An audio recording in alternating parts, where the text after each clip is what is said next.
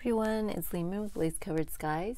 I'm here today to do some work on these envelope closures, and I'm just making a whole bunch of them. Yesterday I was cleaning out my drawer and I saw a bunch of scrapbook papers that I like that I hadn't thrown away, and I wanted to clear them out. So I just punched a whole bunch of circles, and I had some extra cardstock as well that I punched, and those are the backs of these. So I punched a whole bunch of circles, and then I basically glued 4 pieces together. So this is 4 pieces of cardstock, and I wanted to continue working on them, so I decided to turn on the camera and just work with you guys on these.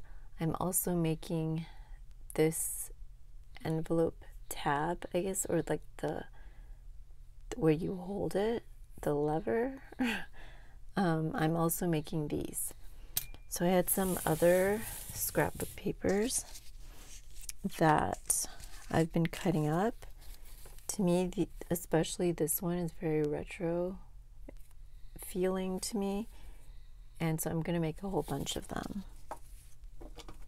So I'm going to keep cutting these down to size, and what I need to do next is corner punch them, but I have no idea where my corner punch went, which is weird because I just corner punched this stack right here.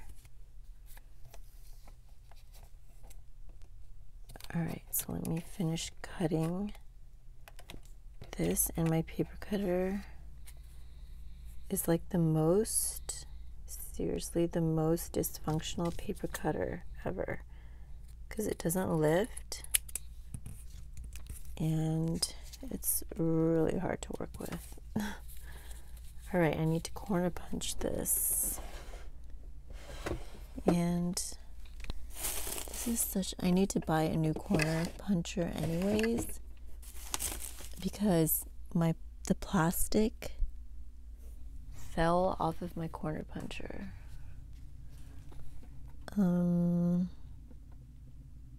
Alright, I guess I won't be able to do that today, but let's work on something else.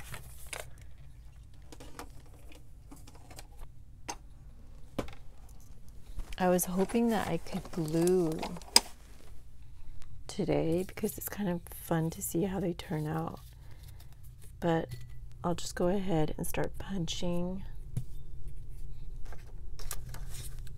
the hole in the middle here.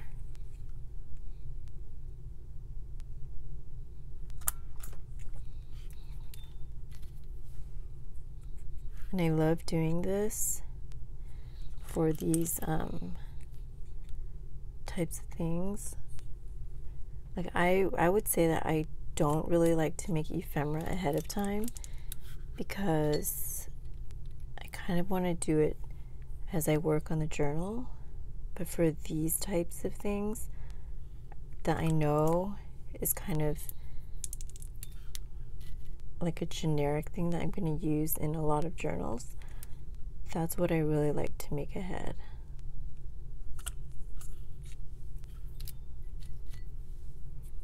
And I just love these papers.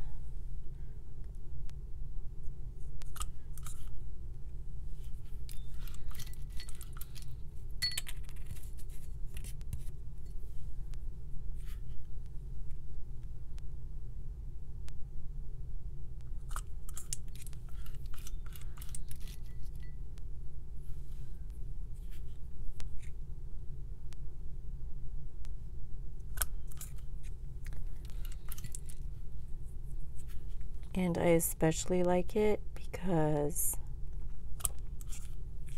well, I'm going to film a video, a Mask Making Monday video for these envelopes.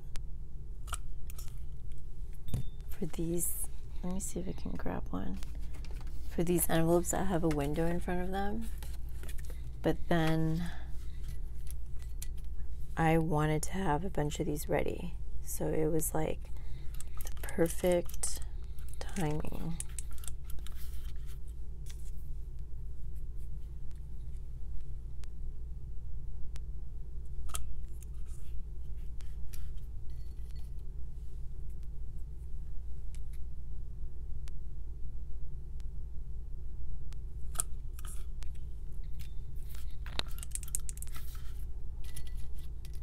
You guys are going to see this a lot later, but I am filming this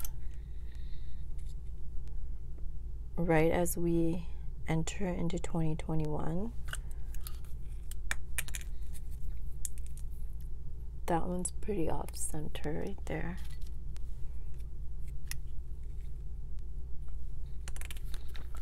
So hopefully things are a little more normal in 2021. I really don't expect it to be this drastic difference right off the bat, because like we know it's 2021, but that's because it's a human, the date is a human construct.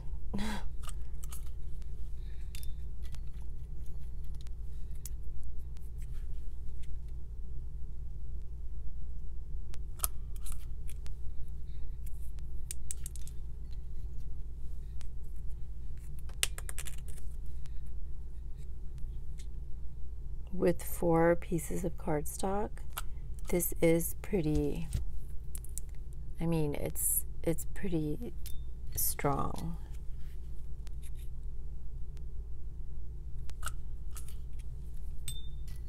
And this crocodile is doing a really good job, because I was trying to punch through with this hole puncher, and it was tough.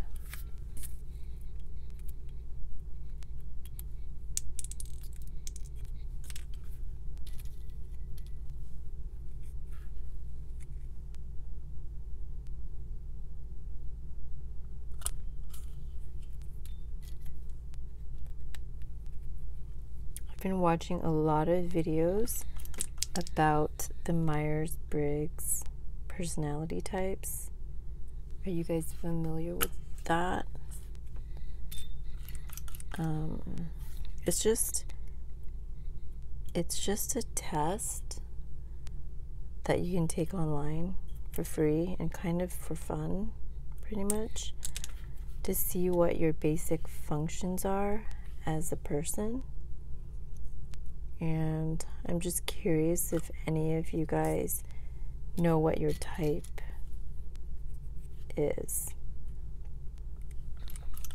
I am an INFJ, which basically means that I'm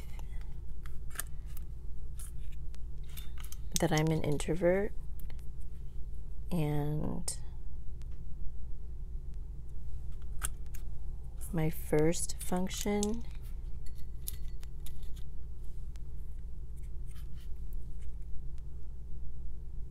is,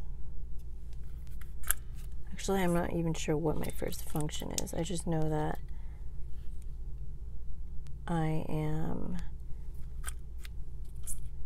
better at sensing my intuition, I guess. Well, sensing's a bad word, because that's one of the other functions that are my lower functions. But even like doing this, because the function that's last for me is extroverted sensing, which is, I guess, like being more practical. And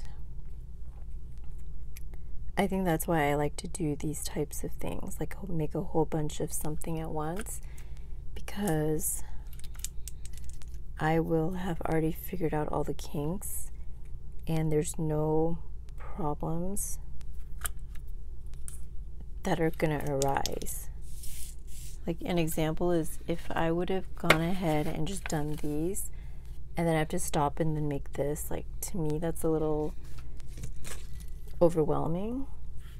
So doing it like this makes me feel more organized. Does anyone else feel like that?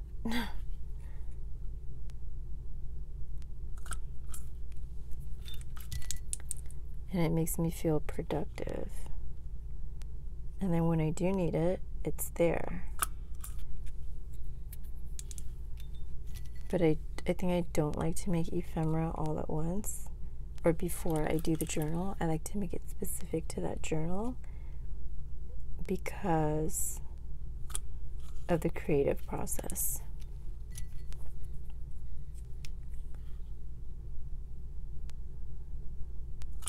But yesterday, when I had a bunch of these little circles, which I still have some left right here, so here's a bunch that I have left.